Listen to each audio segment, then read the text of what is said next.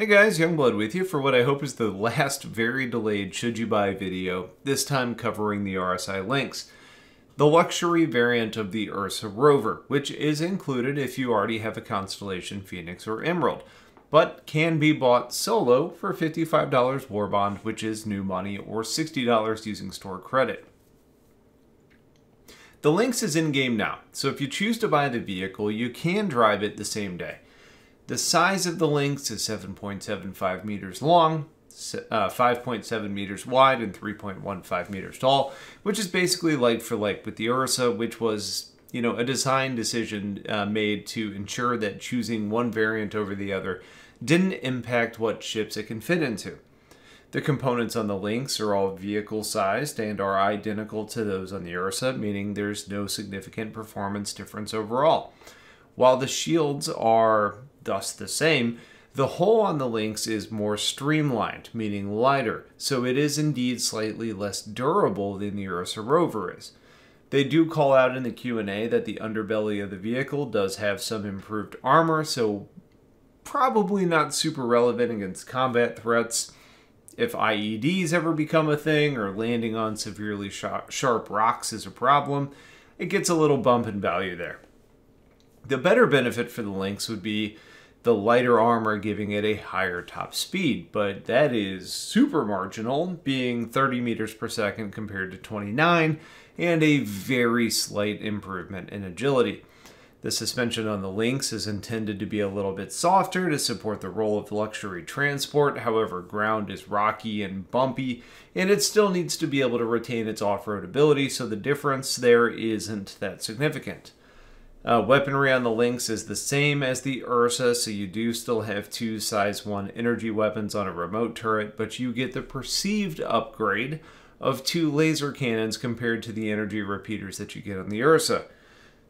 I don't know why the cannons are the upgrade, because I personally prefer repeaters, especially on a somewhat quick and unstable platform like a rover, because spray and pray will be your friend in these situations, especially when your target is likely to be a hard-to-hit, target. The Lynx also doesn't come with any countermeasures or anything additional from the Ursa to give it better defensive ability. The value proposition of the Lynx is really a story about luxury, which honestly is a pretty tough sell for most people in the game. You don't feel the soft seats. You don't taste the champagne that's included. So the value is from a role-playing perspective, a visual perspective, which, for the record, is totally fine if you're that visionary that can appreciate that.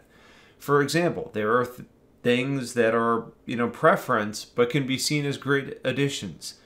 Instead of the ramp for loading in the rear, you have a panoramic window up the back and into the ceiling for amazing views, in addition to 2 lateral windows in the rear side panels that you don't get in the Ursa.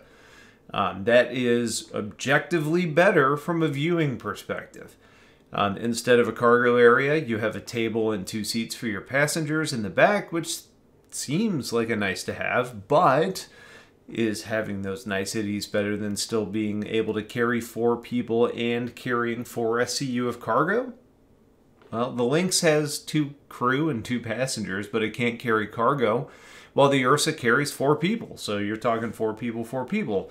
Now, those are 2 drop seats, but you do get 4 SCU of cargo, but you don't get the view. So where's the value? That's entirely up to whoever's buying the vehicle, right?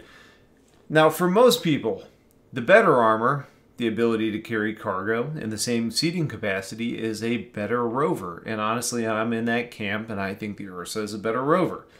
Sure, the passengers have access to personal storage, and the crew has access to lockers behind them in the front of the vehicle. But the Ursa has a weapons rack and storage for anyone that needs it. So the gains that you get are pretty minimal and frankly kind of insignificant from a gameplay perspective. But if what you're looking for is a perceived luxury experience, then yeah, the value is there. It doesn't come with a bed to add in that ability to kind of log out in the Lynx. So you basically are sacrificing functionality for feel. And that to me is a no-go. But that's my personal preference. You know, how many people pick a 400 over a Freelancer, or a 600 over a Connie, or an 890 over a C2, or whatever? The choices people make are their own, and how they want to experience the verse is their decision. I may not agree with that, and when I make my recommendations, it's based on what you get in return for your money, and luxury isn't really going to be, you know, a high value there. So, at the end of the day, the should you buy question is simple, as it always is with ground vehicles. Taking out all the form over function discussions, the answer is still no. Ground vehicles are a bad bet when waiting, you know, one patch and getting a much better return on your investment, and buying for cheap in the game is feasible and a way better approach.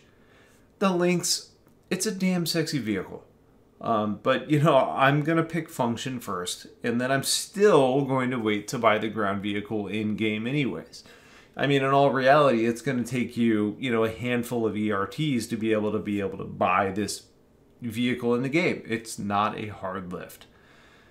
So that's pretty much it for this video. If you guys have questions, please let me know. Otherwise, stay tuned for more content coming your way soon. Hopefully, again, this is the last delayed video, but until the next one, stay tuned. Talk to you.